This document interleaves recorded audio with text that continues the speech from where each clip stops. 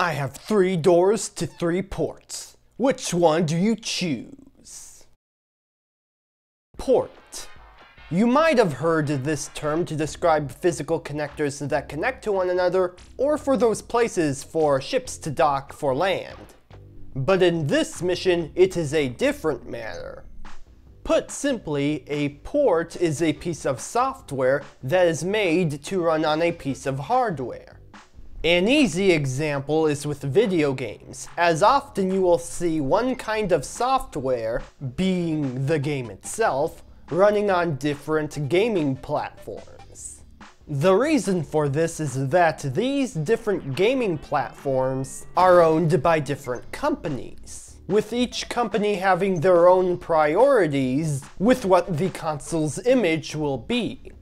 For example, Microsoft has generally presented their consoles as the most powerful in the industry, whilst appealing to most hardcore gamers out there. On the other hand, Nintendo have traded in upgrading to super powerful hardware since the 7th generation with the Wii, in exchange for a more casual audience's image and motion controls. They lost technical prowess but gained many new fans, as well as a console with its own identity. For each company, it isn't just the hardware, but the experiences that are provided. Now obviously, the experiences themselves aren't going to be that different if said piece of software is available elsewhere.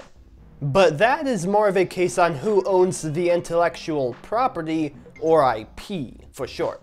For example, Nintendo IPs have rarely been on anything else besides Nintendo consoles, with the exceptions being games designed for smartphones here and there. Exclusivity is a common technique that companies will employ to entice people to pay for their products or services. From hardware with video games to shows on streaming platforms.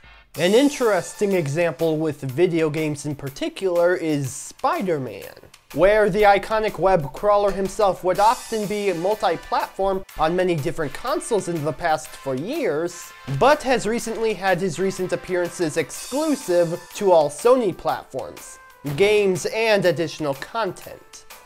Though sometimes that exclusivity isn't always based on the IP ownership itself, and rather on the capabilities of what the hardware can provide in general, whether that be the technical aspects or the controllers that are used to help deliver the experience. At the time, there weren't many commercially available engines, honestly. Most companies built their own. There wasn't, like, Unity and Unreal didn't become, like, available until much later. But also, specifically for this game, I think even if there was one available, we wouldn't have used it because we were really pushing the Xbox. Like, we kind of had to optimize everything in order to get what we needed out of this. We needed our own engine in order to do the things that we needed to do for this game, for sure. Like, this game wouldn't even run on the PS2. Yeah, this game really pushed the Xbox. Which is why, whenever we told EA we couldn't do it for the PS2, they didn't believe us. They learned the hard way. We all learned the hard way. And of course, console games can make it to PC platforms, and vice versa. Though despite gamers often calling these ports to computers PC ports, it helps to determine if said PC port is capable of working with your current operating system, such as Windows, macOS, and Linux. Don't expect to install your macOS version of a game on a Windows or Linux system. On another note, make sure the installer that your operating system uses is compatible with the game that you are installing, as you shouldn't expect the 32-bit version of Windows 10 to run the 64-bit versions of games. With PC ports in general, they tend to have more bells and whistles when it comes to performance options. Things such as frame rates, resolutions, and even what graphical options you may want to toggle are readily accessible in the options menu, provided they are still included, of course.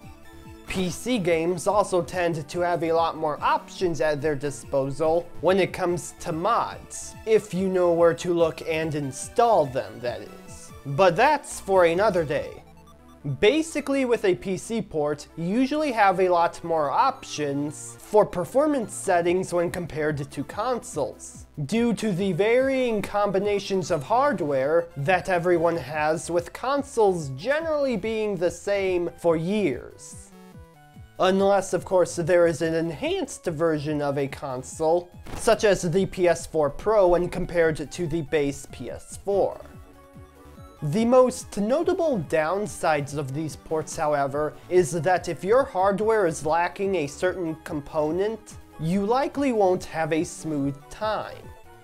Installing a game can also be inconsistent, ranging from easy to hard, and the performance can vary depending on the hardware used.